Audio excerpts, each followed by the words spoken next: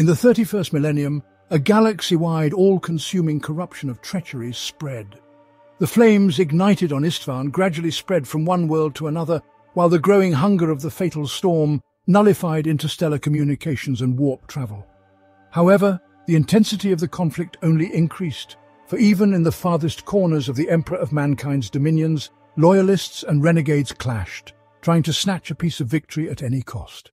Soon, the virus of betrayal reached the Red Planet, which was blockaded for a long time. However, the new faith of Mars spread far beyond the solar system, and the Forge Worlds, loyal to the War Master, supplied his army with the necessary technologies. Later, they would enter history under the name Dark Mechanicum, and continue to exist in the 41st millennium, and their worlds would become centers of nightmares born in the subconscious of tortured machines. Today, we will tell you about a small forge world located in the Coronid Deeps of Segmentum Obscurus, near the boundary with Ultima Segmentum. This relatively young dominion was founded shortly before the appearance of the nearby forged planets, such as Mazoa and Mepandex. Its history begins around the end of the Great Crusade, when the Xeno empires known as the Mitu conglomerate was destroyed in the territory of the Coronid Deeps. In the ashes of the vanished civilization, a new forge world was founded with the goal of extracting minerals, plundering and subsequent analysis of Xenotech. In the final battle with the Xenos, the Mechanicum war-bark Cyclopean mind was severely damaged and could not continue the joint maneuver with the Imperial Navy. The tech priests made an emergency landing on a planet located in the very heart of the ruins of the destroyed empire. It was a rocky world, its surface plagued by electromagnetic storms.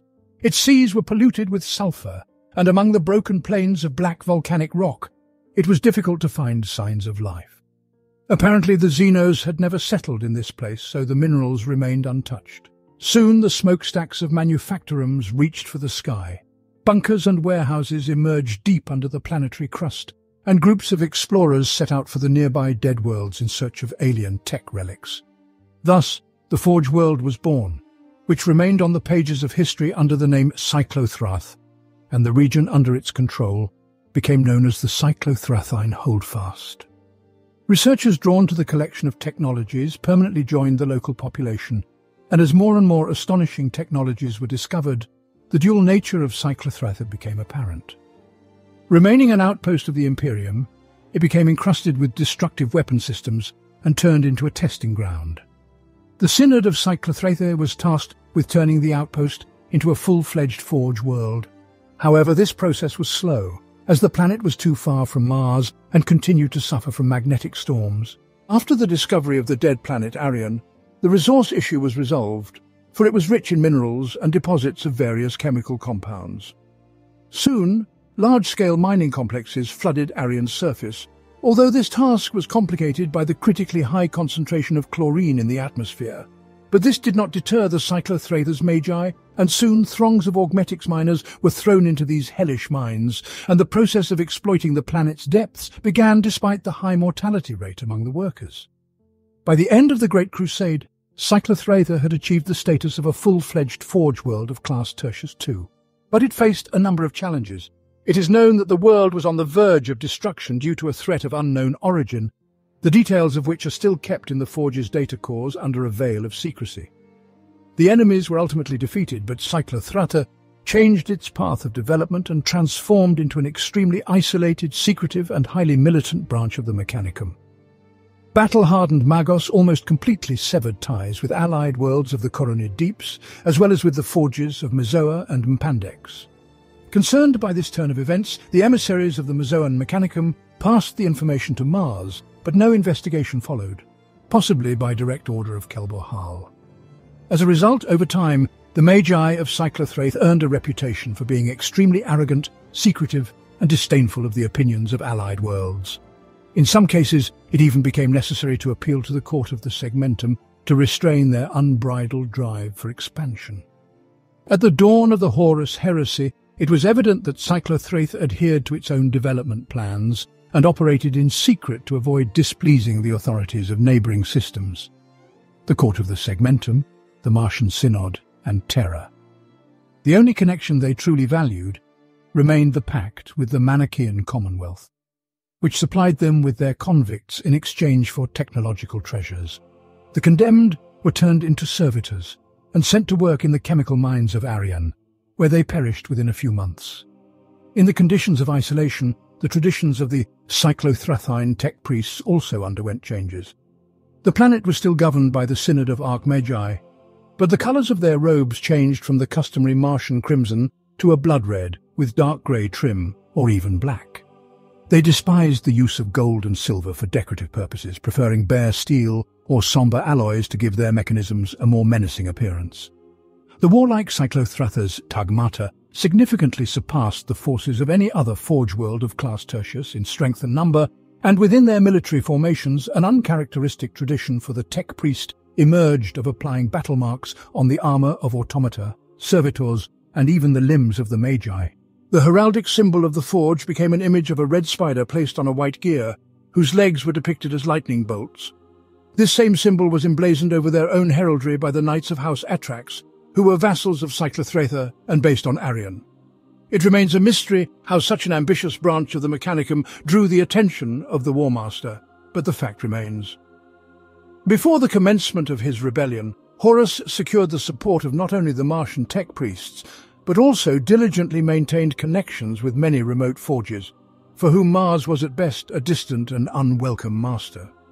The Magi of Cyclothratha supplied Horus with bizarre destructive mechanisms and legions of distorted automatons, which awaited their moment in the underground storages of their storm-ravaged world. It seems that the Synod of Cyclothrath placed no limitations on their research from the moment the Forge was established, for creating such a number of automatons must have taken a considerable amount of time. When Horus's betrayal became evident, the forces of Cyclothrath were in no hurry to openly side with him and became even more reclusive. They amassed power and prepared. For what? No one knew. Meanwhile, the horrors of the heresy came upon their allies. The Manichaean Commonwealth was an independent dominion within the Imperium, located to the east of the Cyclops cluster. It was considered the main axis of Terran power in that region, thanks to two systems. The first was Manichaean itself, with its primary hive, Manichaea Visidae. The second was Port More, which at the time was still under construction and expansion, but was already one of the most potent bases of the Armada Imperialis in the northern realms of the Lord of Mankind. Port More itself was home to a significant fleet, numbering about 171st and 2nd rank line ships and nearly 1,000 lower-ranked barges. Their primary tasks were border patrols, world protection, and enforcement of imperial law. A combined army of 193 cohorts of the Solar Auxilia was stationed at secondary bastions in the Manichaean and Numenal systems. Such a contingent of Imperial forces would have been a reliable barrier on the way to Segmentum Solar and Holy Terror. But any sensible person would immediately ask, why did such mighty forces not come to the aid of the Cyclops cluster? The answer is simple.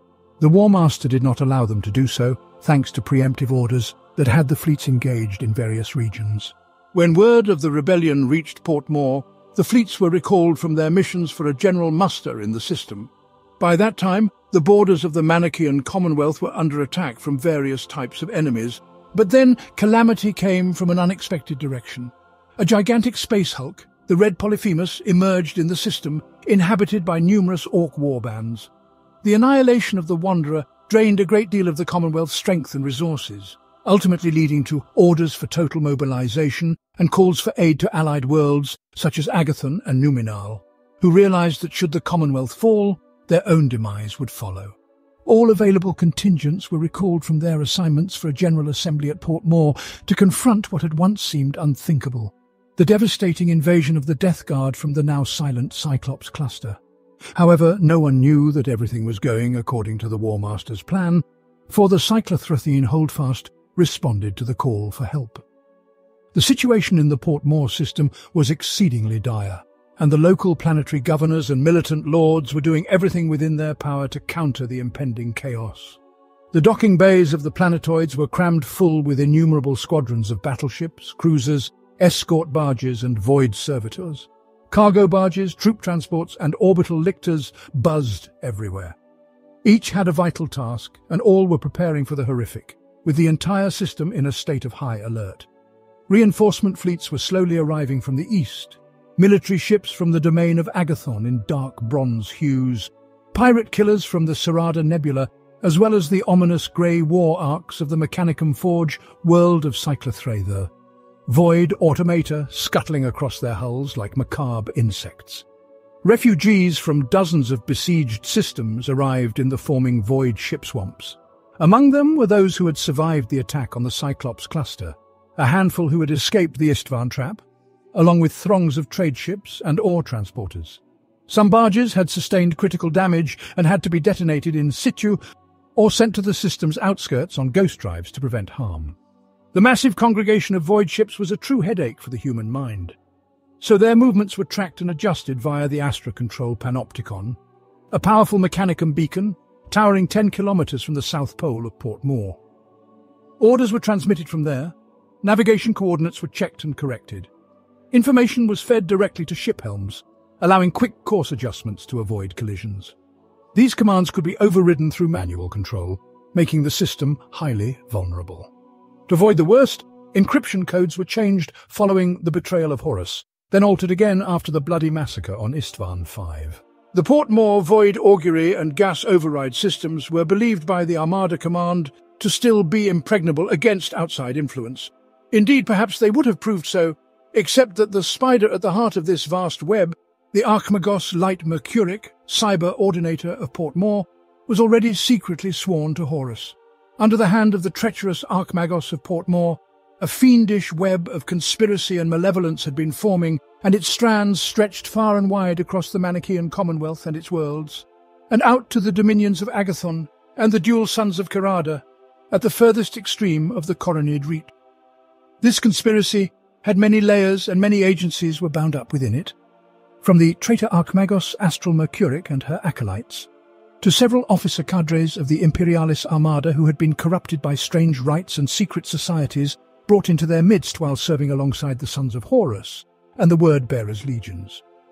Their numbers, particularly in relation to the billions of men and women under arms in the Manichaean Commonwealth, were in comparison very few, but they were well placed, and within such a tainted network it had been all too easy to ensure that forces and agents loyal to the War Master were where they would do the most harm when the time came. It all began when, somewhere in the Panopticon of Port Moore, one of the control panels came to life under the lumen lights, and a countdown began. Upon its completion, data networks ignited and scorched voxcasters throughout the system. Augers were flooded with static noise, and their scanners immediately shut down, as if fearing a supernova burst.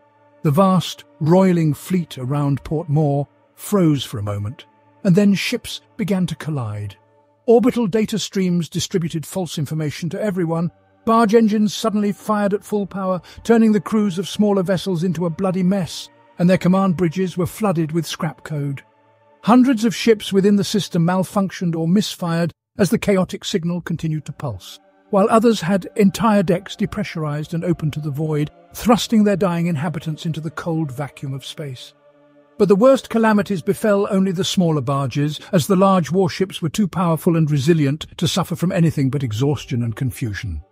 But when they regained their senses, many suddenly found themselves under fire from those they considered allies. Ships that had prepared in advance for this stood ready.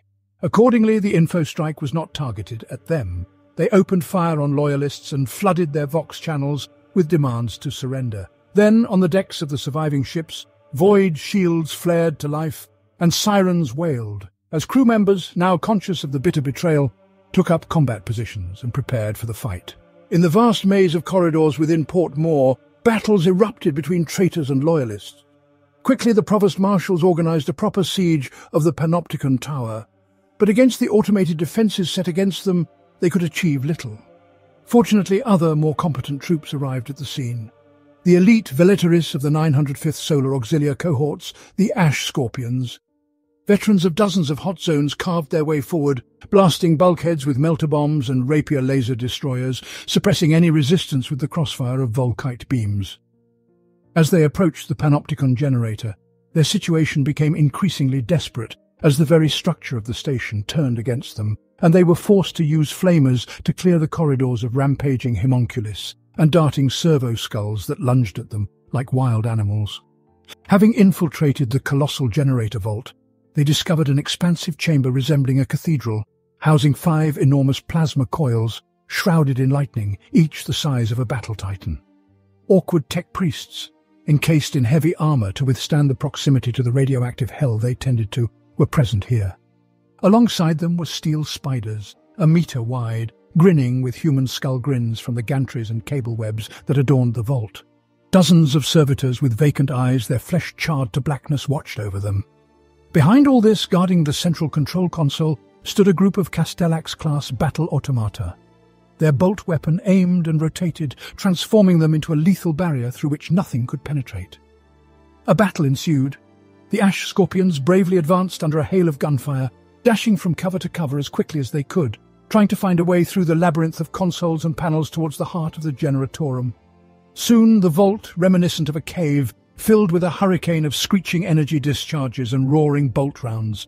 Equipment exploded, filling the air with acrid smoke. Steel claws bit into flesh, flamers spewed their fiery breath, grenades thundered, shredding bodies and splitting metal. Amidst the storm, the Castellaxes stood as an immovable wall, their armor scorched and smoking, as explosions and rounds pelted them like hail on stone. Until, from the smoke, emerged 3-tracked rapier batteries.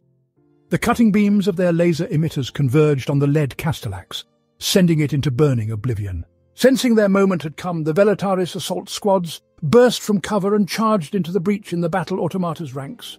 Dozens perished to the bolt gun of a single Castellax, while others were pulverized by the heavy blows of servo claws. But like a pack of predators, they pounced on the armored giants, firing Volkite weapons at point-blank range into their joints. Soon another Castellax fell, writhing in blind fury as its legs were cut from under it. The Velataris broke through and attacked the awaiting tech priests. Only a single Velatari, whose name wasn't even recorded, clad in blood-splattered void armor, managed to break through the chaos and carnage to the control console dais. He plunged his power sword directly into the heart of the machine, causing the dais to erupt in a blazing white fireball. Deadly arcs of lightning burst from the cores of the massive plasma reactors. Emergency protocols kicked in, and misdirected energy hit the condensers on the walls. In the end, nearby humans and machines were turned to ash. The radio signal covering Port Moore stuttered and then ceased entirely. For a moment, ship crews were bewildered by the sudden onset of silence, but soon the Vox network was flooded with orders, ultimatums, and calls for surrender. A line was quickly drawn, dividing friends and foes, and a semblance of leadership among the Loyalists took form. On board the colossal frigate Triumph of Reason, an assassination attempt on Admiral Lebray was thwarted. He swiftly quelled the mutiny and took command. His first order was for the ramming cruiser Kurga to eliminate the Panopticon. The awakening ship turned and directed its ramming beaks towards the now silent spire of the Mechanicum. Soon the 10-kilometer tower shuddered from the impact. Explosions rippled through its structure, and it shattered like rotten wood. The remnants of the Panopticon drifted into the void. Gradually, the battle in space began to take on a semblance of order, even though disoriented ships still fired indiscriminately, and the Loyalist and Renegades slowly coalesced into 2 nominal camps. On the outer edge of this quagmire of ships, the fighting was less intense. There were significantly fewer mutinies, but the crews were still recovering from the hostile Song of Chaos. They still did not understand what was happening, and here a wolf lurked among the sheep. Among the ranks of Loyalist cruisers that had come to aid from distant Agathon, one ship moved almost unnoticed. It had not yet taken sides, but was amidst the Loyalist formation. Suddenly it activated its maneuvering thrusters and began to close in. It was the barrel-shaped ark of the Mechanicum named Arithmetic of Violence, belonging to the Tugmata Cyclothrata. Slowly, its thick hull began to fall apart, like the petals of a wilting flower. And when the ark had completely disintegrated, instead of rows of decks, rows of void torpedoes came into view. Their engines ignited with divine synchronicity, and like a swarm of bees, the deadly mechanisms hurtled towards their pre-designated targets. The sudden flashes of the destruction of dozens of ships were so bright that even the gas and dust clouds of the nearest nebulae reflected the light. But it was not this that terrified the Loyalists, but the fact that the flash illuminated the approaching black ships in the darkness of space. At first they were mistaken for reinforcements from the Raven Guard, but it was too late to discover that Corax's banners were torn from them and their hulls were scorched. But the Colossus that followed them was even more terrifying, for no officer of the Imperial Navy could mistake it for anything else. It was the Vengeful Spirit, flagship of the War Master. Soon Port Moore fell, the survivors swore allegiance to the warlord, and the port became a supply and repair base for Horus's supporters in the northern regions of the Imperium. Traitor ships and war machines were distributed among dozens of captured sectors. Approximately 60 battleships remained at Port Moore to maintain control over the worlds of the Manichaean Commonwealth. The anchor shipyards were managed by the Dark Mechanicum, while 6 cohorts of Horus-loyal soldiers of the Solar Auxilia became the local garrison. The hives of Manichaea were turned into giant slave camps. After the conquest of Port Moore, the warlike Magi of Cyclothrata focused on the western worlds of the Coronid Deeps. Most of the Tagmata was deployed in Horus's armies, and the remaining cohorts of the Dark Mechanicum were drawn into a prolonged war for the planet Numenal and a number of nearby systems. They were led by the brutal Archmagos Yelav Draikovac. Before the onset of the Horus heresy, nothing was known about him, but he soon became one of the most hated representatives of the Dark Mechanicum. He was the military emissary and chief field commander of his Cyclothrathine, Tagmata, and reported only to the enigmatic synod of his electrostorm-ravaged planet. He also bore the title of Sovereign Relate of the vassal knight house Atrax. Although they had their own lords and liege lords, the knights had sworn fealty to the Magi of Cyclothrata and eventually turned into Dracovac's puppets. Numenal was first conquered when Horus began subjugating worlds for his future empire, but he did not leave a garrison on the surface to avoid wasting precious human resources on guarding a mere agri-world. But in the 8th year of the 31st millennium, the planet was attacked again, this time by forces bearing the spider-like symbol of the Cyclothrathine Holdfast. The resistance was broken, but not completely annihilated, as the surviving soldiers of the Solar Auxilia split into guerrilla units. They had extensive experience in conducting combat operations in the marshy terrain of Numenal, which became a real curse for the heavy war machines of the Mechanicum. However, Dracovac expected that the resistance would soon be suppressed, so he departed, leaving behind powerful forces to guard the new possessions of the Holdfast. On Numenal V's dusty moon, Quachil, a carefully fortified navigation beacon and astropathic relay was built, and on the planet's main continent, a base was constructed to control Numenal. Although Numenal was an agri-world whose production needed to be maintained, Dracovac was interested in a completely different resource: human flesh. Using a procedure called ad secularis lobotomization, the planet's civilian population was turned into servitors, destined to replenish the ranks of the Cyclothrata Mechanicum. The forced processing of the local population increasingly forced them to take up arms, and Dracovac had to return. After landing on the planet, he first ripped out the remaining brain of the Magos he had left in his place, and then developed a plan for the orderly processing of Numenal's population. The planet's continents were divided into sectors, which were processed in turn.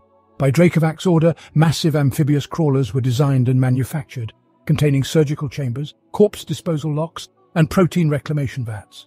These nightmarish machines moved with the accompaniment of knights from House Atrax and other clumsy war machines. No guerrilla unit could withstand such an escort, but the Magi did not expect that someone else was planning against them. The initial assault was not directed at Numenal. Instead, the astropathic relay station on Quachil was attacked first. The initial sign of danger was the sudden appearance of a battered fleet of ships, led by a ship with a ruby hull belonging to the rogue trader Sharid Udin. The vessel was identified as the Hammer of the Deep, known to be under the allegiance of the War Master. The tech priests allowed them to approach closer, as they broadcasted proper Vox codes and requested permission to trade and replenish supplies. It was only too late that they understood the Hammer of the Deep had long been captured by the Knights of House Orlak when the reckless rogue trader arrived with the War Master's ultimatum. The battle erupted quickly, but the xenotechnology-enhanced firepower of the Gallias demonstrated clear superiority. Under the cover of the Hammer of the Deep guns, several warp drummons detached from the fleet and headed toward Quachil's surface. A smaller strike corvette of the Pilum class broke away from the main dromon and engaged in combat. It flew at low altitude to clear a landing zone near the communications tower. Behind it, the massive dromons encountered little resistance and clumsily landed on the dust dunes, causing a minor earthquake. The enormous doors of the cargo bays opened to release dozens of super-heavy Dracosan armoured transports and numerous auxiliary squadrons of Leman Russ battle tanks. A colossal armoured wedge surged forward through the dust storm. The armour bore the dull bronze and dark emerald heraldry once characteristic of the solar auxilia of the 60th Expeditionary Fleet of the Great Crusade, and a crest-crowned white helm, symbol of Agathon. Soon tarantula weapons batteries emerged from the sands and unleashed a barrage of fire on the advancing tanks, but inflicted little damage. The tarantulas were swept away and crushed under the tracks of the lemon rust tanks, which stormed towards the complex's walls and fired upon them. Under their onslaught, towers tilted, gun embrasures crumbled, and defensive walls collapsed. The battle-worn corvette hovered over the station's central complex of Auspex towers. Several figures of Astartes in grey armour descended from it on jump packs, while the Hammer of the Deep turned toward Numenor, and the entire fleet followed. 5 hours after the assault on Quachil began, contact with it was lost. The Hammer of the Deep and its escort vessels attacked the Mechanicum's orbital ships. The situation became so dire that moments before losing contact with Quachil, the warlike Magos Yelaf Dracovac was forced to withdraw his warship, the Sacra Astra, as the attacking galleass significantly outgunned it. The bellicose Magos cut off direct command and took personal control of thousands of men and automata. Within mere hours, he had gathered dispersed continental forces for a counterattack. Meanwhile, the attacking fleet landed on the surface facing virtually no resistance. They concentrated in the least populated chain of archipelagos in the northern hemisphere of the planet. After 7 hours, the Tagmata had gathered in sufficient numbers, and Dracovac directed the troops northward. Initially, the Tagmata dispatched fast-moving scout drones to the area to assess the enemy from a close distance. The invaders were identified as solar auxilia forces numbering approximately 40,000 infantrymen equipped with several thousand units of armoured vehicles. Dracovac concluded that their iconography corresponded to the long-disbanded 60th Expeditionary Fleet, but they used observed unit designations and numbers that did not match historical records. The invaders did not commence an immediate attack, but instead entrenched themselves, preparing defensive lines and supply depots, laying minefields and digging trenches with astonishing speed and efficiency to meet the advancing Mechanicum forces. This led the Archmagos to several conclusions. It was a hostile loyalist army dispatched from Agathon territory. Additionally, no known warship in Agathon liveries had yet been spotted among the attacking forces. The assailants refrained from massive orbital bombardment, limiting themselves to a few strikes only on anti-orbital batteries that could interfere with their landing, and had not yet tried to breach the void-shielded bastions of the Mechanicum control hubs. Apparently, the Agathians intended to capture the planet as intact as possible. Furthermore, they seemed to be preparing a beachhead for the arrival of a much larger contingent of Agathon forces. Analysing the gathered intelligence, Dracovac reinforced the attacking waves en route to the landing zone to maintain pressure, while simultaneously amassing forces for a second wave. In the shale deposits and rocky wastelands of the northern archipelago, Agathian cohorts awaited the assault. Units of heavy infantry and tracked heavy weapon batteries entrenched themselves, forming fire squares and defensive echelons behind prefabricated redoubts and swiftly dug trenches. Under the vigilant eye of Lord Marshal Ayrton Massard, every hill, shoal and ravine was utilised for the most effective defence, ensuring channels of predictable advancement and deadly killing zones for the forthcoming events. Massard had fought on 100 worlds and against countless forms of nightmarish Xenos of formidable strengths, and even the secret technological might of the Mechanicum did not faze him, for he had fought alongside them in the past and knew their strengths and weaknesses. He prepared for this battle and had arranged for the production of specific weaponry on Agathon beforehand. Such devices were rarely used and only in extreme situations against the most powerful Xenos during the Great Crusade, significantly enhancing the soldiers' ranged weaponry effectiveness, but at the cost of high battery strain. Lord Marshal knew that the charged capacitors would be invaluable against the battle automata and enhanced warriors of the Mechanicum. When the first waves of enemy warriors began to crash against the Agathian cohort's fortifications, he realized he would soon see whether his strategy would be vindicated. The first servitors advanced without fear or remorse, their clumsy metal bodies emerging from the water or descending from the hovering barges of short-range lictor transports. Larger, manta ray-like flying machines dove and deployed Triaros transporters and Krios tanks right behind the advancing line. The only noise they made was the grinding of mechanisms and the roar of engines. The Cyclothrether Tagmata advanced in complete silence, without a single overarching will, the will of the Dracovac. Long-range artillery batteries struck them, sending clouds of dust and fragments of rock into the air. But from the craters rose the scarred automata once again, their spectral army advancing in an 11-kilometre-wide front, heedless of mines, the barrage of cannon shells and laser fire. Some of the battle automata staggered under the weight of fire. Some fell, but few, very few. Now the Mechanicum's guns responded, thunderous bolt cannons spouting fire and lightning weaponry unleashing their searing wrath, breaching the defensive lines and tearing bodies to pieces. Despite all this, the Agathian cohorts did not falter. They fired and fired again, answering the disciplined commands of their sergeants with measured volleys. On the Loyalist side, casualties began to mount as the Mechanicum forces closed to optimum firing range. The 48th Infantry Tertio suffered heavy losses, but steadfastly held their ground.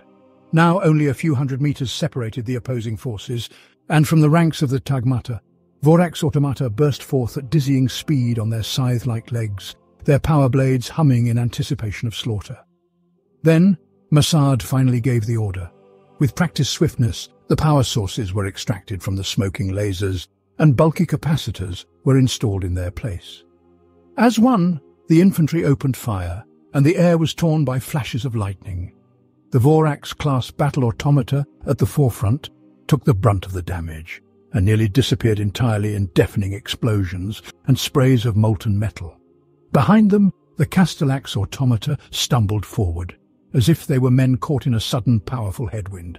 Their energy fields crackled like enraged hornets, and their ceramite plates shattered and splintered in dozens of places as they were pierced through by laser blasts. Meanwhile, other assault automata successfully penetrated the Agathians' defensive lines to eliminate the commander, only to be thwarted by vigilant members of the general's personal guard and destroyed by their Volkites. 2 more attempts on Masad's life were foiled in the same manner before the battle reached its bloody conclusion.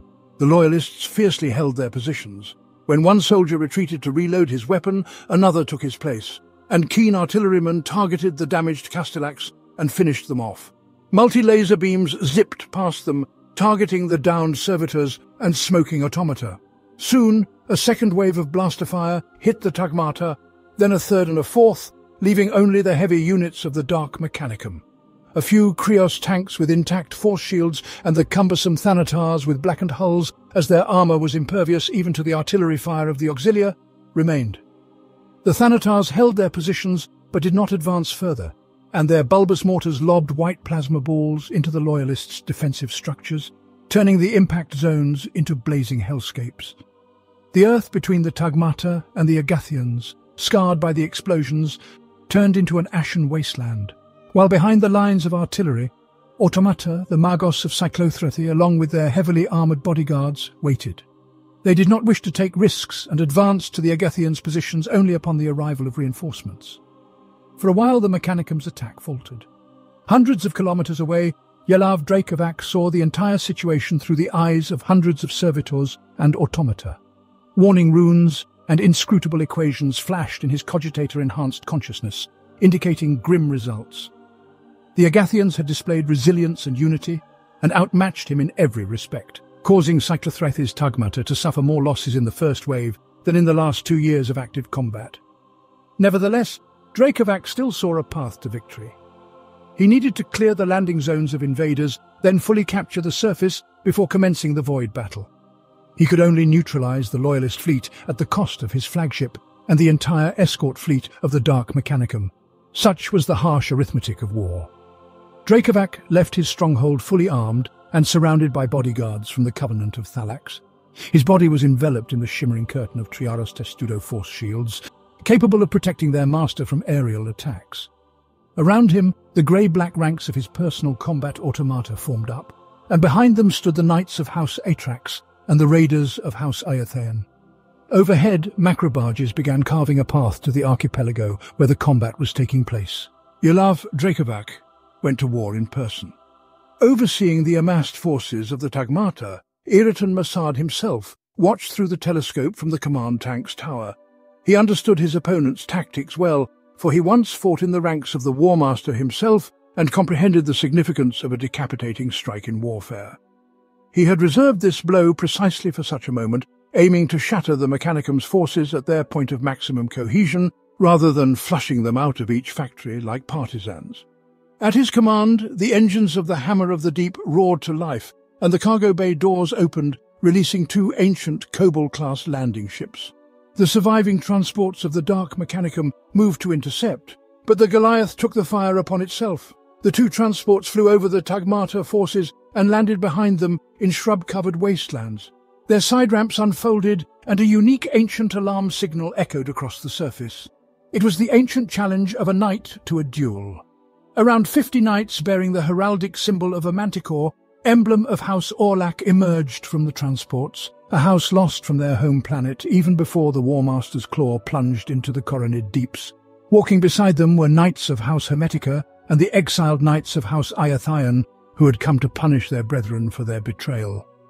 It was Valdemar Orlak, the High Seneschal of the Night House, who had commandeered the rogue trader's ship now hanging in orbit. And it was he who had struck a deal with Iraton Masad. The price of the deal was the dark planet on the border of the Agathon Dominion, and now the Knights of Orlak had come to seal the pact with blood. Loyalists charged, their weapons spat deadly fire and glowed white-hot. The Tagmata forces instantly turned and responded with deadly arcs of Volkite projectors and bolts of dark lightning. The Knights of Orlak split and flanked the enemy, while the rest formed a battle wedge and struck at the centre. As the god machines closed the distance, Dracovac realized his knights were slower, albeit more heavily armoured. He began to pull the mental strings of his mechanical puppet. His army formed into a hexagon and moved as a single unit. The Magos himself floated in the centre of the force, under the protection of power fields and combat automatons. Soon, the complex manoeuvre of the Loyalists was completed, and the Knights of Orlak, along with their allies, closed ranks around the Knights of Atrax. The ground shook, and the air filled with thunder as the god machines clashed in a devastating battle. Weapons fired at point-blank range, power spears thrust forward to penetrate armour plates, and ion shields flared and extinguished. Beams of white-hot thermal cannons pierced hulls, causing adamantium to melt, and mighty servo claws tore metallic limbs from joints. Where the Atrax fought with cold, calculated brutality, the Knights of Orlak fought like madmen. But the highest degree of hostility was exhibited by the Knights of House Iathion, when they encountered and annihilated their brothers in battle. In such chaos of endless bloodshed, even the enhanced combat automatons of Cyclothrata proved to be nothing when of the Knights of Orlak unleashed fury their chainswords. Soon it was the turn of the Archmagos bodyguards, cut down by the bolt cannon fire of the Castigator. However, the Knights of House Hermetica who attacked him quickly paid for their mistake. They were suppressed by salvos of heavy graviton cannons, and then squads of Vorax cleaved through their vital nodes with scythe-like limbs. In the end, the Archmagos personally tore every living pilot from the seats of the knights attacking him. The apocalyptic confrontation of the knights continued, and at the heart of this storm, Yelaf Dracovac oversaw hundreds of other clashes on the planet's surface through the eyes of automata and battle servitors. In the northern archipelago, the second wave of Tagmata forces was pushed back to the sea after reinforcements arrived from the Agathian cohorts. Throughout the planet, insurgents gained strength and began destroying conversion crawlers. New forces joined the fray after the arrival of 3 attack speeders. One was in the colours of the Raven Guard, and the other 2 adorned in the livery of the Imperial Fists. Additionally, a space marine in armour cleansed of heraldry appeared at one of the flesh-processing factories and began killing everyone in the complex. The battle in the void also portended no favourable outcome, and the damaged barge, Sacra Astra, was still in a state of repair in the far orbit. Were Yelav Dracovac a space marine, he wouldn't think of defeat and would fight to the last, embracing a heroic death afterward. But he was the tech priest, and the language of equations and cold logic indicated he was losing. Obeying a silent command, the hexagonal formation of Cyclothraith troops began to change, and the bloody battle turned into a tactical retreat.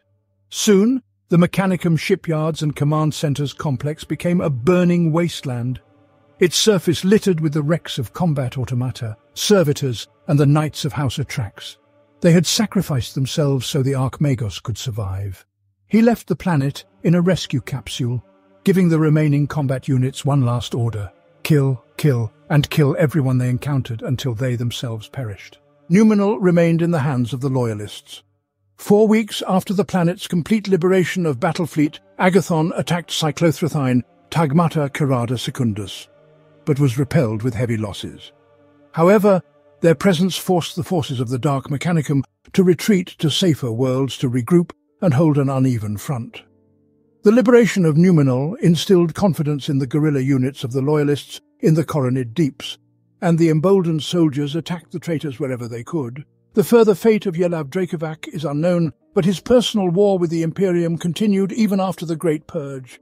The Great Synod of Martian declared him an heretic ultima. He's credited with the genocide of Goth, atrocities in the Lucene travesty, the death of the 17 worlds of the Donia League in the 31st millennium. His warship Sacra Astra became a space wanderer and was found drifting in the maelstrom. Encrypted in its info core were details about the Dark Mechanicum, which subsequently fell into the possession of the Adeptus Terra. This ominous archive contains numerous previously unknown strategic reports, personal analyses and battle data directed personally by Dracovac, including a detailed account of the counteroffensive on Numenor. It is possible that from this same archive we have received information about other heretic forges. For instance, the forge world of Incaladion was a world engulfed in an unending cycle of wars, disputes and invasions that shook it until the arrival of the forces of the Great Crusade. After the Mechanicum Ark landed here during the Age of Strife, Incaladion was ideal for transformation into a forge world due to its mineral resources and other natural compounds. However, unstable warp currents brought less desirable travelers to it. Records of the centuries of its founding remain fragmentary, but it is certain that battles with numerous invaders were nearly constant. As a result, Incaladion transformed into an independent and very militant faction, which had to rely solely on itself. The wave-like invasions of Xenos forced the Magi to venture into unusual technological developments, and fortified cities grew on the planet's surface to protect the mineral-rich and algae-abundant seas, while industrial forges nestled under the Earth's mountainous crust. The Magi of Incaladion were also forced to raid feral worlds to replenish the ranks of slaves and servitors, but inadvertently brought echoes of barbarian cultures that began to spread slowly among the planet's schismatic machine cults. Throughout this long and brutal history, Legio Furians constituted the main military force of the ruling Archmagos, known as the Preceptor General.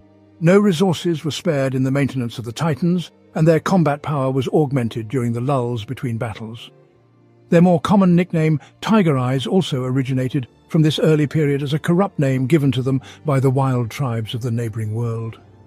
For these tribes, the Titans were indeed divine and terrible beings, coming to reap the rewards, the sacrifices of the young and strong, to serve in the army of the gods. Unlike some garrison legions of the Titans before the Great Crusade, the Legio Furians did not stand watch as enforcers for minor empires serving the machine god, but rather waged unceasing war against numerous enemies. Over the centuries, they unleashed their wrath on invading hordes of orc marauders and repelled raids by Eldari corsairs. However, such unceasing conflicts took their toll on both Incaladion itself and the Titans defending the planet. Approximately 50 standard years before the discovery of the Forge World by the Imperium, the last vestiges of the feudal order of Tagmata Omnicia fell. In the ensuing internecine strife, the Preceptor General of Incaladion was killed, and society splintered into warring factions, bereft of control and coordination, making it open for invasion and the subsequent devastation. By the time the vanguard of the Great Crusade reached Incaladion, the planet had become a global battlefield where a dozen different armies clashed. The Mechanicum, Renegades and Xenos equally unleashed atomic fire and even more brutal weaponry upon each other. During this period, the shattered and outnumbered Tiger Eyes refused to retreat, mercilessly punishing countless enemies until they were but a shadow of their former might, reduced to defending the last forged temple of the dead regent. Mars was determined to bring Incaladion back into the fold of the Imperium, but the Great Crusade at that time was engaged in major battles on multiple fronts, and much of the Mechanicum's armed forces were involved in ongoing campaigns.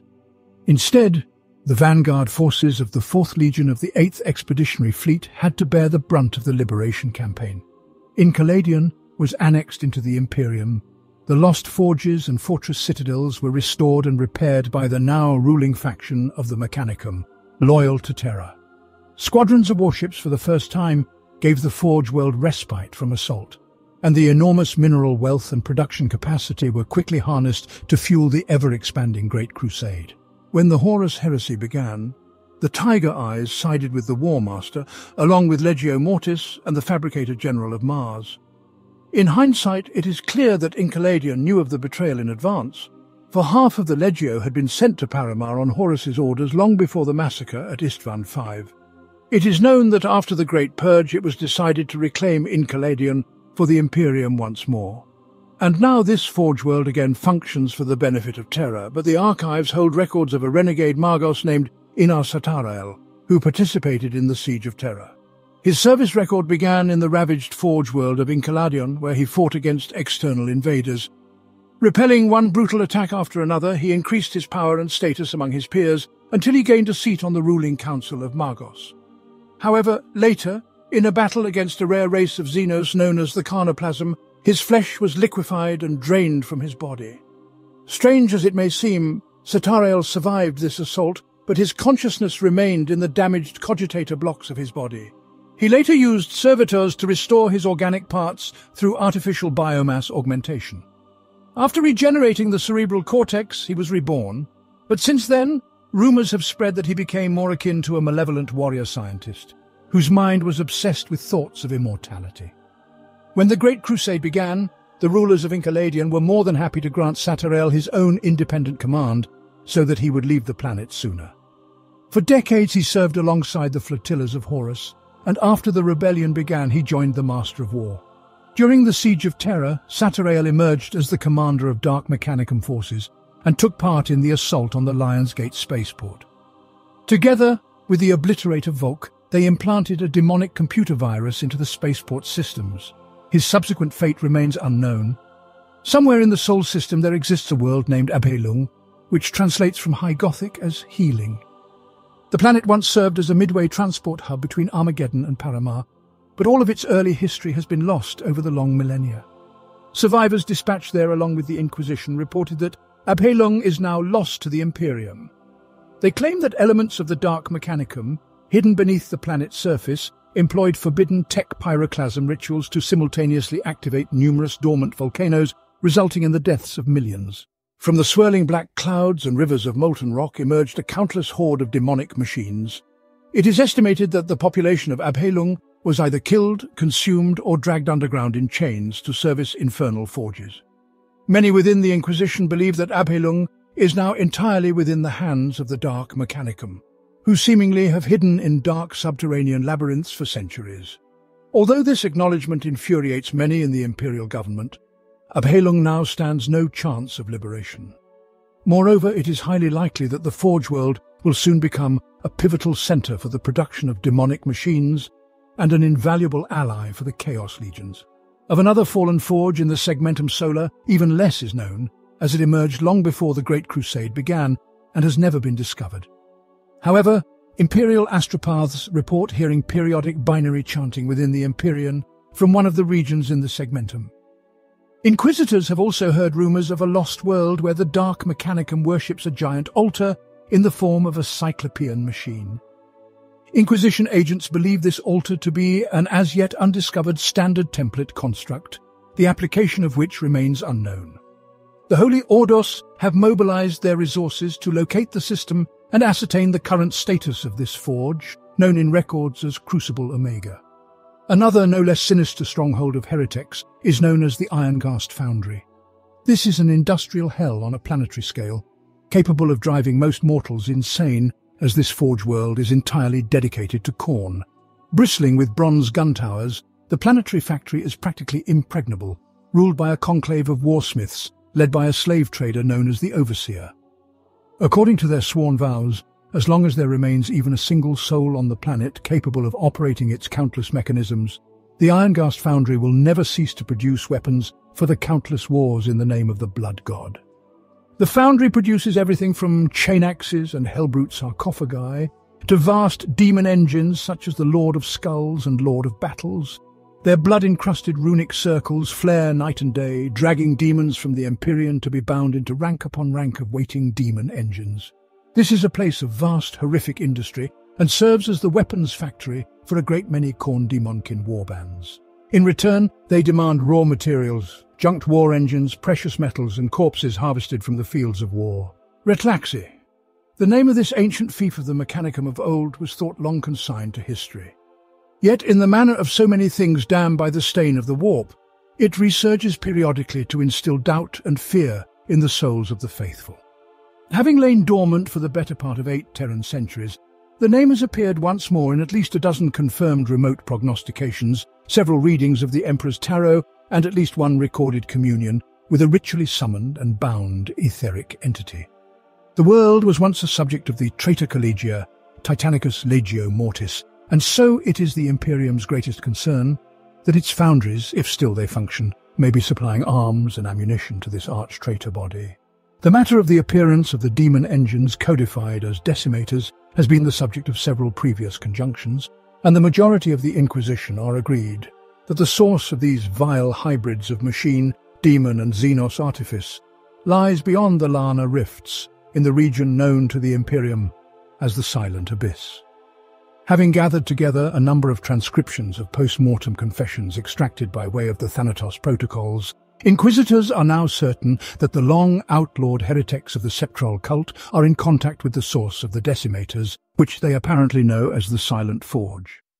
Furthermore, these transcriptions link several renegade Adeptus Astartes warbands to the Silent Forge, suggesting that the Septral are serving in the capacity of brokers, facilitating the armies of the great enemy and gaining the services of these mighty engines of war. What the Silent Forge demands in return, or what share of that price the emissaries of the Septral claim, can only be guessed at, but no doubt speak to the very depths of sin and blasphemy. The name Temporia appears in but a handful of archives, all of them penned by the hands of heretics long ago consigned to the pyre. To name such a place is to invite into the soul a portion of the madness and unreality in which it is steeped, and in doing court the damnation so many have unto.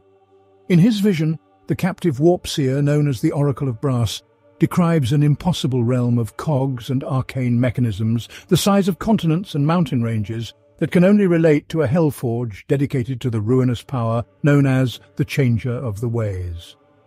Further assayances have served to solidify the Inquisition's view that Temporia is a hell-forge, entirely in the sway of that power, and that it exists, at least partially, deep within the heart of the Eye of Terror. This gargantuan mechanism turns in patterns mortals cannot and should not fathom, for they can only serve the cause of their destruction and ruination. During the so-called Crusade into the Abyss, Temporia was discovered by the Knights Excelsior. They had no inkling of what this world was and landed on its surface without prior preparation, only to be attacked by demonic machines unleashed upon them by the warpsmith Valadrak. Outnumbered, the Knights Excelsior began retreating back to their shuttles, but too late discovered that their void ships were attacked by strange archaeotech. Ultimately, the Space Marines could not escape, and later transformed into a warp band called the Magma Hounds. Significantly later, before the birth of the Great Rift, as a result of an engineering feat that could have only entered the mind of a madman, Temporia emerged from the Eye of Terror with the aid of demon-possessed gravitational tractors. Its sprawling foundries spewed thousands of possessed machines that attacked the Cadian Gate. Additionally, during the 13th Black Crusade in the year 999 of the 41st millennium, the Forge world Agrippina attempted to disrupt the supply of demonic machines to the forces of Abaddon the Despoiler and attacked Temporia. Cohorts of the Legio Cybernetica and conclaves of Electro-priests exchanged lightning discharges created by Valadrak's tech demons. The battle monsters of Temporia were enormous, but the machines of Agrippina did not fall short in their power, driven by their faith in the Omnissiah. For each wave of horrors from the depths of Temporia, Agrippina dispatched fresh reinforcements. More detailed accounts of Temporia have since been lost, and rumours suggest that the battle continues to this day. Another forge with a cursed fate bears the name Toil, which in a free translation from High Gothic means arduous labour. In the year 400 of the 32nd millennia, the demon Primarch Perturabo perverted the 8 rituals of possession, turning them against his enemies. Invoking Nurgle, Perturabo imbued his curse with extreme contagion and released it into the mechanical systems of Toil, a former Immipriel vassal forge world. Raw chaos spreads through the machines, and the hidden manufactorums begin to change. On the 8th day, giant cables burst from the earth, demonic machines hunted the living, and many-legged cathedrals of industry prowled the wastes. The planet was ultimately scoured of all native flesh, and has been transformed into a world shaped by the unreality of the immaterium. Recent reports indicate that the Adeptus Mechanicus domain of Uraniborg 1572 has fallen from the grace of the Emperor, its foundries turned to the production of the tools of damnation at the behest of traitor Magi and the status of its attendant Titan Legion, the Legio Serpentis. Unknown. It is the Inquisition's belief that, given current commitments in that region, and the continued uncertainty regarding the fate or loyalty of the Legio Serpentis, Uraniborg 1572 is, to all intents and purposes, lost to the Imperium. Concluding the tale of heretic forges, one must mention the most mysterious and grim forge hidden beyond the borders of Imperial maps, in the darkness of the wild and distant void, where even in the times of the Horus heresy, Xenos and degenerate human enclaves hunted one another. From there, raids into the Thramas sector were frequently launched, but the region was deemed of no value to the Imperium, as in the 31st millennium, no one wished to expend the resources of the Great Crusade to establish order. In the years preceding the Thramas Crusade, there were legends of a wandering predator forge, the result of the fusion of horrifying hostile technologies. It prowled the systems beyond the Imperium and devoured entire worlds to satiate its hunger. The truth that later came to light was no less terrifying than these legends, for everything about this forge proved to be even more dreadful. Its name was Ulan Huda. It is known that it was a young forge stuck among the isolated systems of ghoul stars.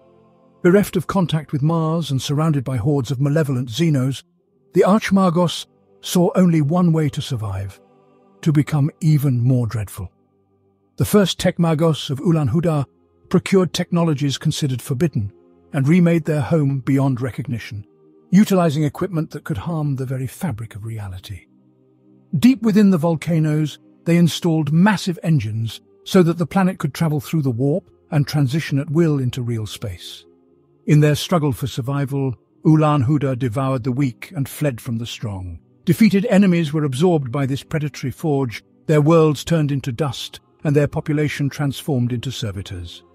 Samples of human Xenos technologies were embedded into the transformed shell of the planet, and such modifications continued until the planet ceased to resemble itself. Its rulers could no longer be considered sane. Such a horrifying creation could not be welcomed in the Imperium for its transgressions and use of Xeno technologies. However, records found in the ruins of the Tsagualsa indicated that the Night Lords intentionally hid the Predator Forge from Terra's eyes, in exchange receiving forbidden technologies of exotic slaves, as well as illegally created Titans of Legio Phasma. The truth about this alliance was revealed at the concluding stage of the Thramas Crusade, when the Night Lords brought Ulan Huda into battle against the Imperium, aiming to turn the tide of battle in their favor. During one of the engagements, the forge was mutilated by the fleet of the Dark Angels, but no loyalist report mentioned its destruction. Moreover, during the Great Scouring, there were mentions of encounters with grim forges in the most remote corners of the Imperium. But when representatives of Terra arrived there, they found nothing but war-torn border outposts. It seems that the Predator Forge once again disappeared into the shadows of legends and nightmares, and its dark legend takes on even more terrifying features at the thought that it still exists and hides somewhere in the galactic dark, where the boundaries of the Imperium end. Its fate is shared by dozens, perhaps even 100 defiled forges of the Dark Mechanicum, in each of which a grim Archmagos is the king and god. To them flock warp bands of chaos and demons of the warp, willing to give everything in exchange for the right to own their blessed mechanisms. And the currency of exchange rarely changes: raw materials and millions of living souls to satiate the eternal hunger of the demonic factories. And as long as the heretics' forges exist, the war against the Imperium will never end.